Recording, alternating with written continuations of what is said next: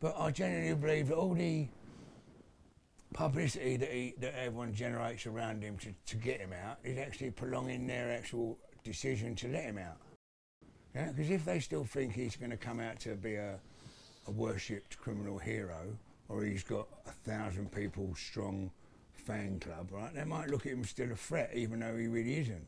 I wouldn't say that to him, but like, if you understand what I mean. So the police are trained to, in a psychological way, think forward. So like, I've had to stop visiting friends of mine in prison because when it went up for their parole, they went, well, he's gang orientated. Dave Courtney as a visitor. And I've stopped him getting parole and made him have an extra year in prison because I went to visit him. I'm like, sorry to his lady. I'm like, wow. So I actually believe that the actual publicity trail that he's building for himself is not actually helping him personally. But it's not my fight, and it's not my thing to tell another man while he's in a prison cell how to handle his time. Yeah, and if he has to fill it up with, I could get out with all these scams he's doing and whatever and publicity, then who am I to say you're wrong? So you do your little bit of bird, mate, which has turned out to be 30 odd years, how you choose to do it. So I'm not really at liberty to answer that.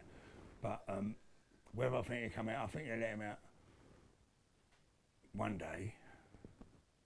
Yeah, I think they'll let him out one day, but he'll be an old man. I think people trying to help him or be involved with him or getting off on the association with him are hurting him.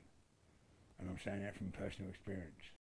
My association with the Krays, although I thought it was fantastic at the time, and it opened some doors to me in the walk of life I had at the time as a very young man, right? I definitely, now I'm not that young man no more, or in that life and doing my own little thing, that association with the Krays has stayed with me and has destroyed my life. You understand what I mean? It has stopped me getting parts in films, stopped people writing my books, stopped me getting film parts, stops other people helping me. You know, they've been advised by their financial advisor, I don't want you having it with Dave Courtney because you're involved with the Krays and that don't look good. Film companies are about to go no, record companies are going, it's a criminally looked organisation, I don't want to be involved in it. You know, so I've paid very dearly, although I clamoured for it and showed it off like a trophy when I had it, the involvement with the Krays. It's actually stayed with me that long that now I'm an old man and it's still with me. It has destroyed my actual life.